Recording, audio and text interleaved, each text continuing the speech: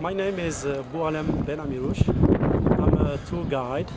Generally, we are guiding people around this old city of Algiers, known by the Casbah. It's a World Heritage today from 1992.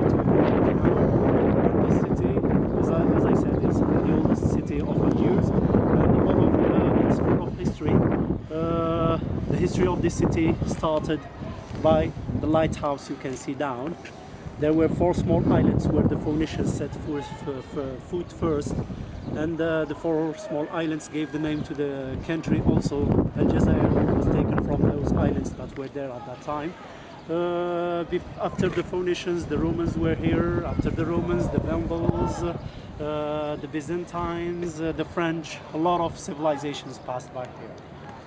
And of course, the Casbah is known by 2 famous names, the Algiers the Well Protected and Algiers the White.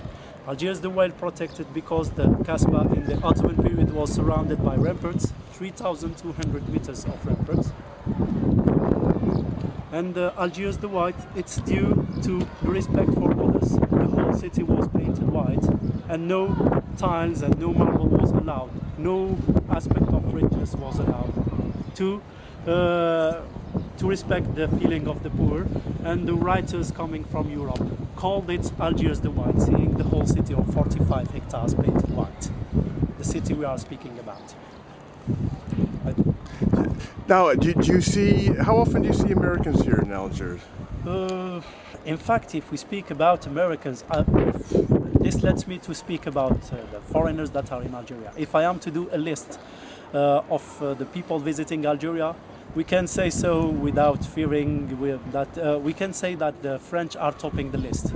Yeah, of course. And of course, among the others, we can say also that we are seeing more and more Americans visiting America.